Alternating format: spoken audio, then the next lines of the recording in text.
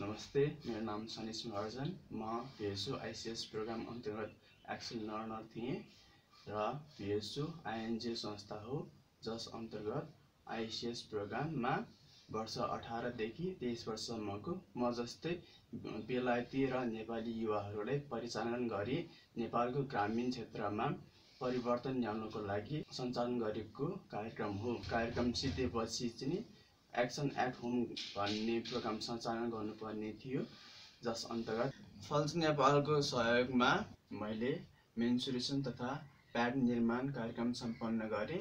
फल्चा नेपाल एक गैर सरकारी संस्था हो जसले थ्योरिटिकल एजुकेसन मात्र नभए प्र्याक्टिकल एजुकेसनलाई फोकस गर्दछ।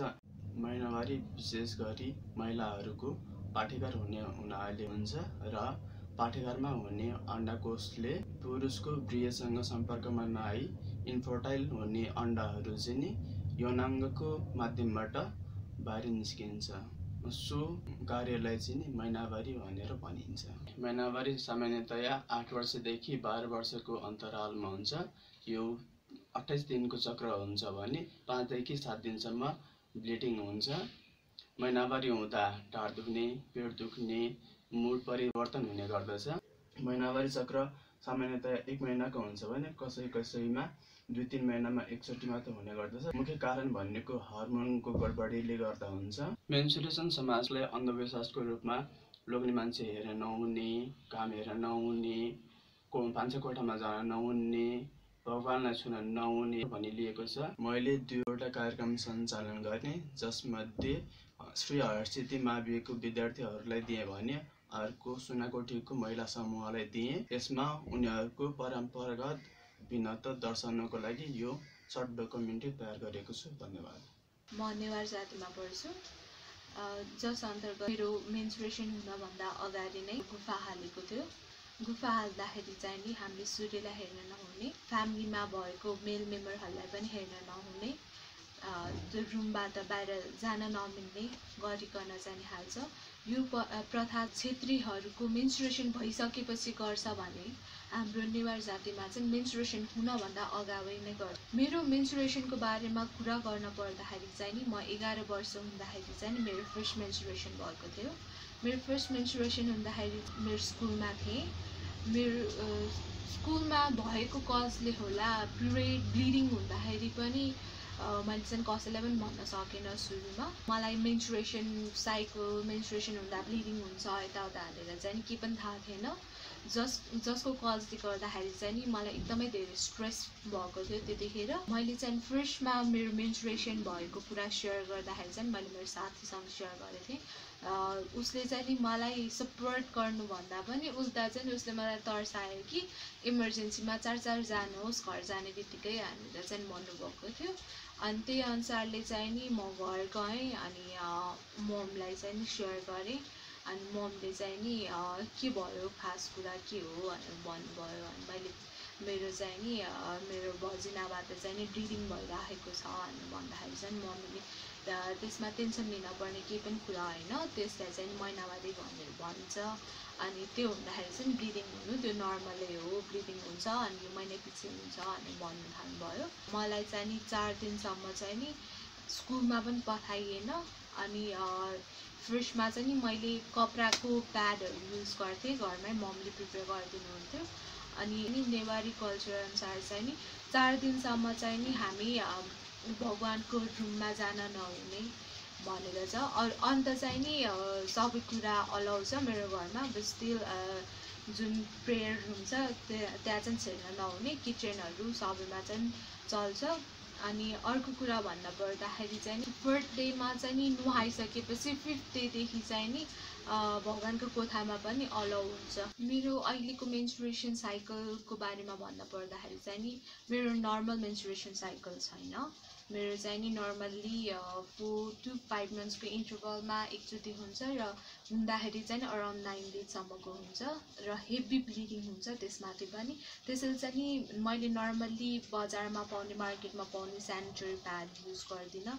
किन भन्दा मलाई सेनिटरी प्याड एउटा सिङ्गल प्याडले चाहिँ नि नर्मली हाफ एन आवर वा 1 आवर जति मात्र थाम्ने भएकोले चाहिँ नि I prefer to use homemade pads. Prayer रुममा पनि अलिअलि इन्ट्री चाहिँ नि हुन थालेको छ र अहिले चाहिँ नि मोडर्नाइजेसन भएको जस्तै चाहिँ नि फिल भइरहेको छ।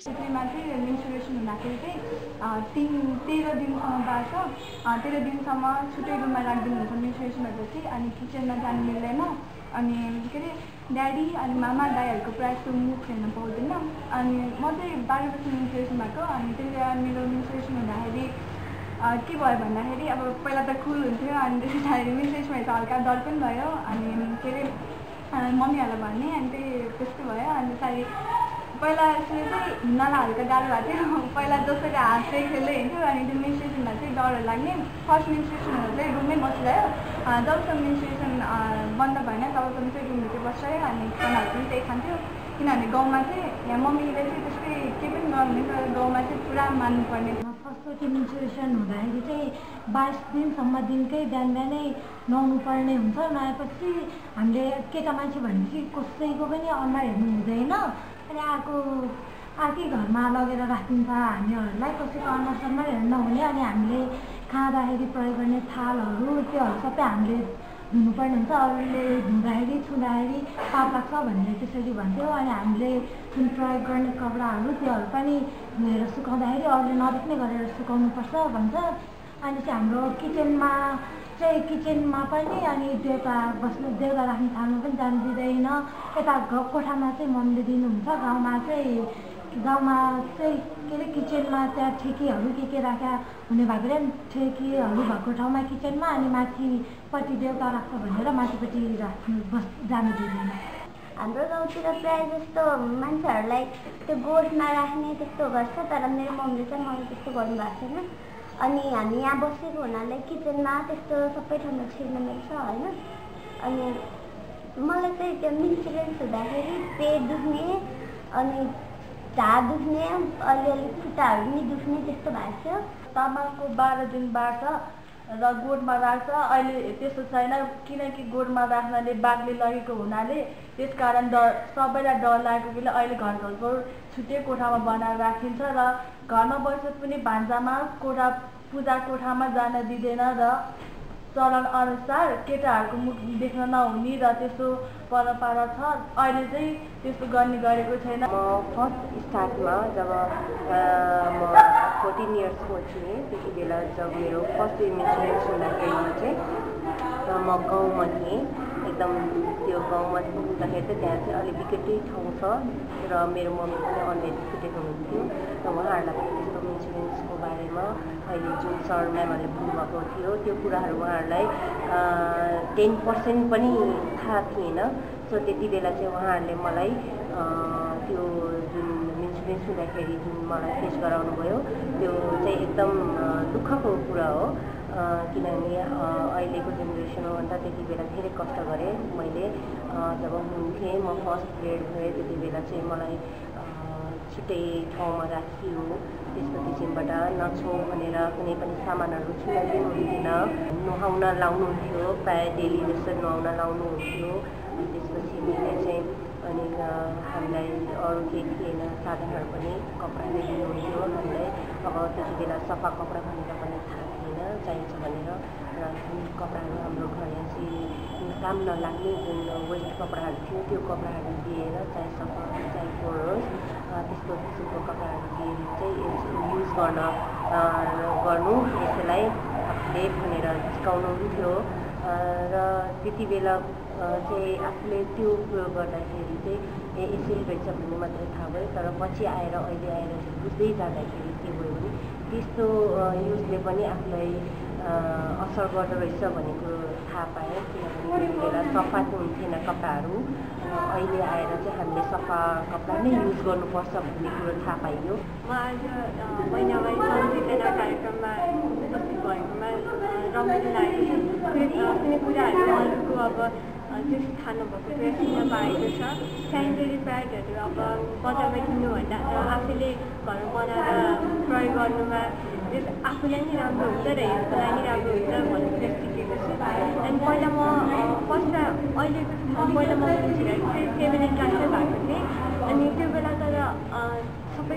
थाहा नभएको चाहिँ होइन फुफू पहिला घरमा मम्मी फुफूहरूले भन्नुहुन्थ्यो यस्तो हुन्छ त्यही भएर त्यो बेला नि अलिकति थाहा भइसकेको थियो अब अहिले अब टिभीमा इन्टरनेट अब त्यस्तो हेरेर थाहा हुन्छ अलिअलि अनि अहिले चाहिँ म कपडा नि युज गर्छु प्याड नि बोथ युज गर्छु घरमा हुँदाखेरि चाहिँ कपडाहरू युज गर्छु अनि बाहिर जाँदा फेरि अप्सन हुन्छ प्याडले त्यस अलिक प्याडमा अलिक कम्फर्टेबल हुन्छ जस्तो लाग्छ मलाई चाहिँ र आज अब यो घरमा बनाउनेवाला प्याडको ट्रेनिङ लिएको छु त्यो युज गर्ने धन्यवाद।